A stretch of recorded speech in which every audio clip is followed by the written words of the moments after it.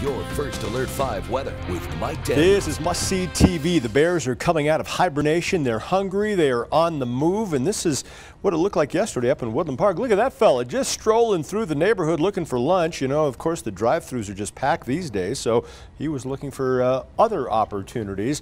Always post your pics and your videos up on our Facebook page, KOAA 5, or just send them to me. I'm M. Daniels at KOAA.com. Outside live on News 5 right now, we've got high clouds across Colorado Springs, dry from Flying W Ranch to Rattlesnake Hill, all the way to Chipeta Elementary School. 63 degrees despite the cloud cover. There's a south breeze at 10 miles per hour. Pueblo, you've got a lot of clouds, but it's dry. It'll be dry for the rest of the night tonight. 74 degrees, easterly breeze at 16 miles per hour. All right, to that all-important Mother's Day weekend forecast, how about 64 both Saturday and Sunday? Partly cloudy skies on Sunday, and in Pueblo, mild for Mom. How about 70 degrees both Saturday and Sunday with dry conditions? Here's what happens around here tomorrow. Next 24 hours, you're going to watch a cold front push across the area. It's going to be windy around here tomorrow. Looking at gusts anywhere from 40 to 45 miles per hour. It's going to be dry all day around here tomorrow. That drier air simply means we've got high fire danger once again.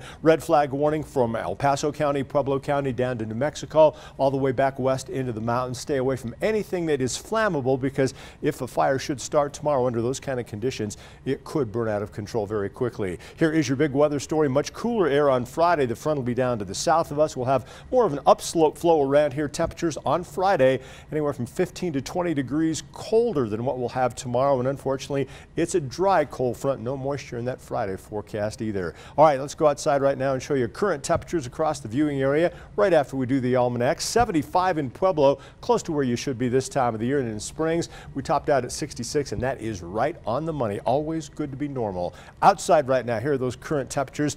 A little chilly up in Woodland Park. 47 is the current temperature there, but very mild across the rest of the News 5 viewing area. Low temperatures tonight, 44 in Pueblo, 42 in the Springs. Those numbers actually a couple degrees warmer than where we usually drop to this time of the year. Afternoon highs tomorrow, the warmest we'll have for at least the next 6 days around here. 70s and 80s, but the wind going to blow out of the north-northwest anywhere from 40 to occasionally 45 miles per hour. Those will be those peak wind gusts. In the Springs, 56 degrees for that afternoon high on Friday, but look at the low early Friday morning, teasing with freezing with that low at 33. That's across the city. Up north, it's probably going to drop a little below freezing early Friday morning. Saturday, good looking day. Mother's Day again on Sunday. It'll be dry.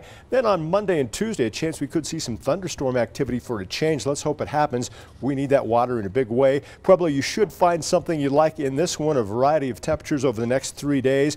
Good looking Mother's Day weekend, and then rain possible by Monday. At this point, I'm cautiously optimistic that you'll get at least a passing PM thunderstorm on Monday. Unfortunately, it's one and done, because you're back to dry skies Tuesday into Wednesday with sunshine on Wednesday. Canyon City on Friday, that front will drop temperatures, but it won't drop any moisture. Next chance of rain thunderstorms rolls in on Monday. Every day we don't get rain around here, that vegetation just continues to dry out. Woodland Park high fire danger tomorrow. Stay away from anything that could possibly spark a fire. Chill in the air Friday, and look at those lows Friday, Saturday, Sunday morning, dropping below freezing. Finally some rain in the forecast by Monday into Tuesday.